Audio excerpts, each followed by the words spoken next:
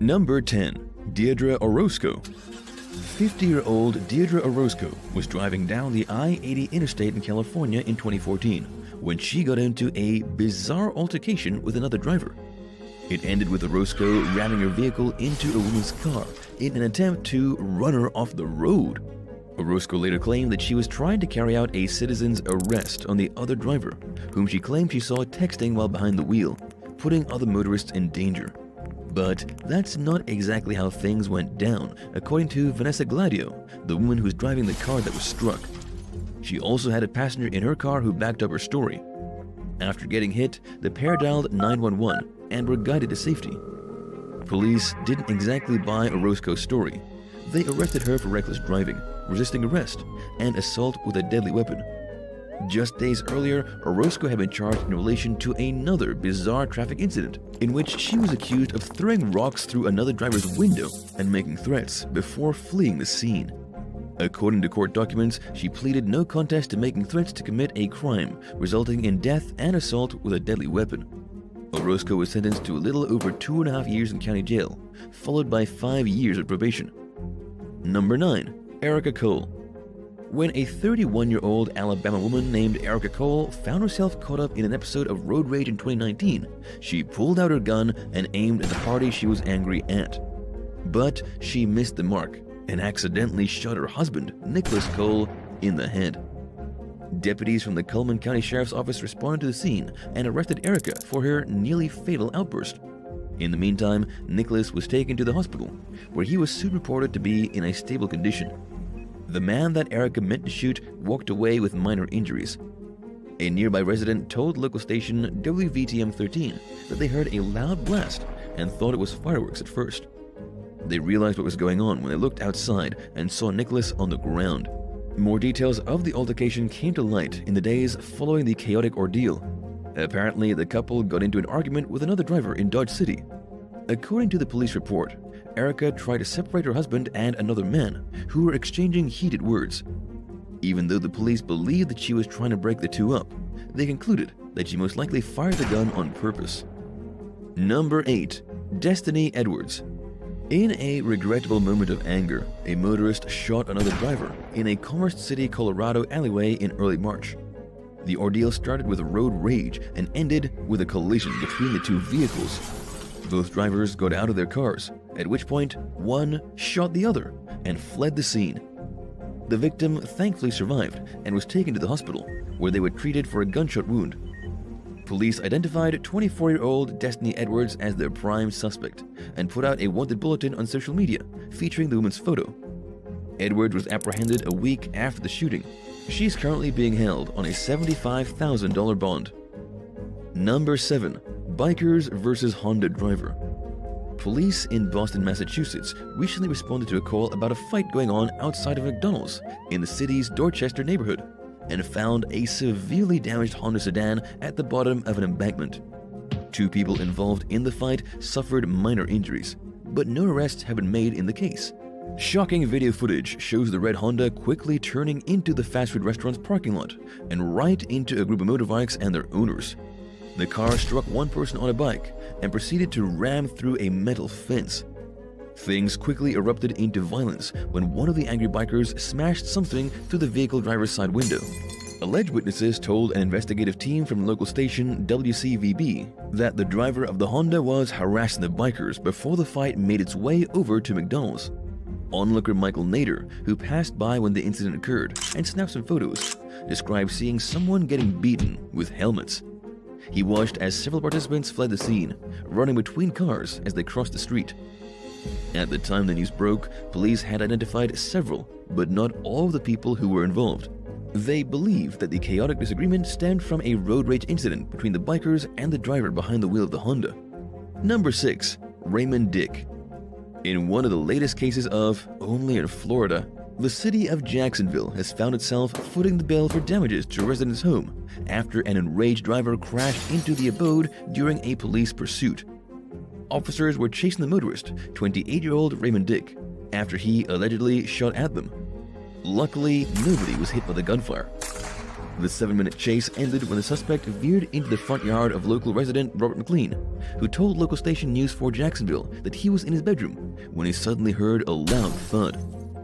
McLean said that he looked out his window and saw officers surrounding a crashed Ford Excursion with their guns drawn. The SUV had rammed through the homeowner's front gate and brick post, causing an estimated $40,000 to $50,000 worth of damage. Dick was allegedly combative towards the police as they tried to arrest him, and he is also accused of grabbing and punching one of their canines.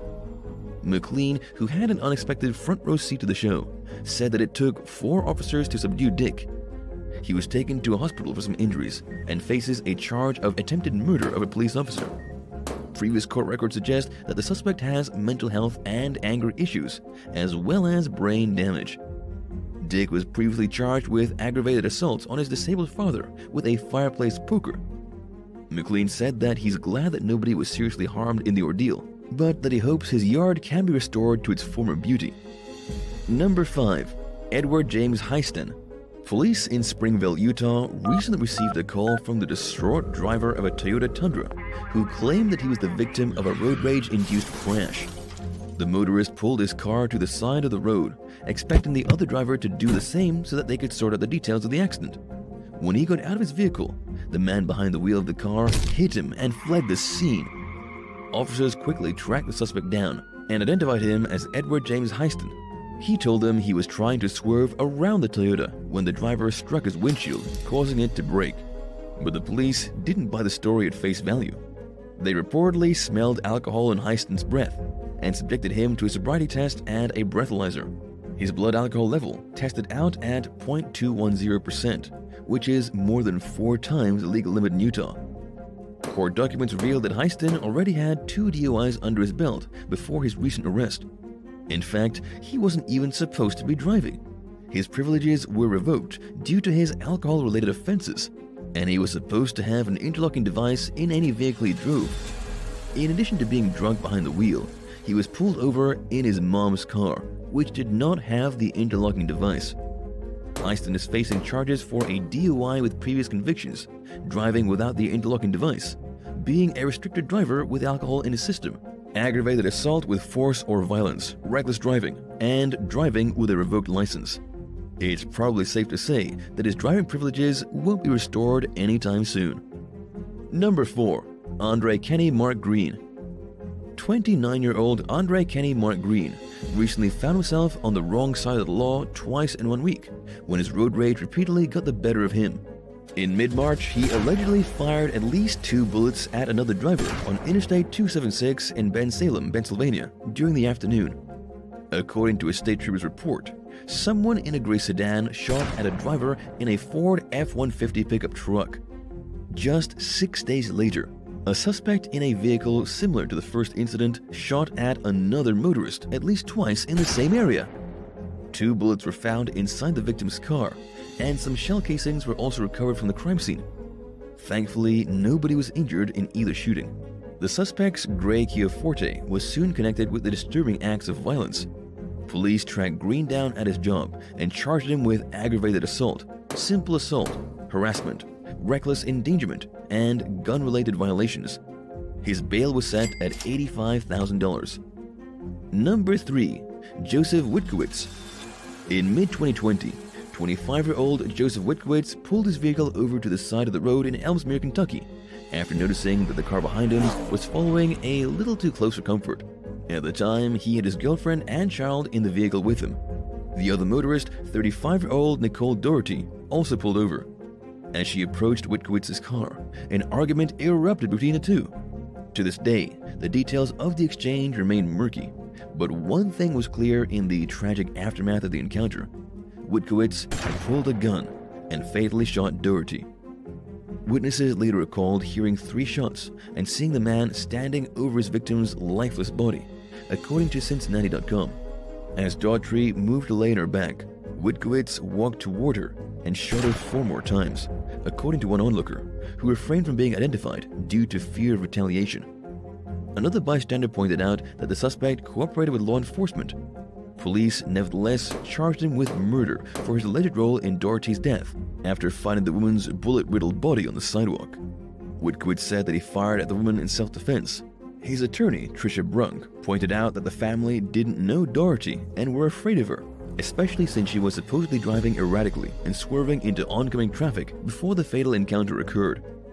Brunk further explained that Whitkowitz had pulled over to let the impatient driver pass him. In other words, he wasn't trying to provoke a confrontation with Doherty. The prosecutor, Kenton County Commonwealth Attorney Rob Sanders, argued that the suspect took things too far when he continued to shoot Doherty after she had fallen onto the ground. He blamed the man's actions on an uncontrolled case of road rage and described the victim's death as needless in his closing argument. After deliberating for 4 hours, the jury found Whitkowitz guilty of the lesser charge of second-degree manslaughter and imposed a maximum sentence of 10 years in prison. Number 2. Adrian Hill. A 44-year-old South Lake, Texas resident named Adrian Hill allegedly had difficulty keeping his anger in check after an SUV struck his family's vehicle at a traffic light and sped off. Hill and his wife called the police, who reported to the scene and learned that the victim had attempted to follow the hit-and-run driver, but lost track of the vehicle. A little while later, Hill located the SUV that he thought had crashed into his car and pulled into the driveway where it was parked. He reportedly got out of his vehicle and walked towards the SUV with a gun in his hand as the occupants exited the vehicle. The man in the driveway pulled out a pocket knife, and the two men got into a physical fight.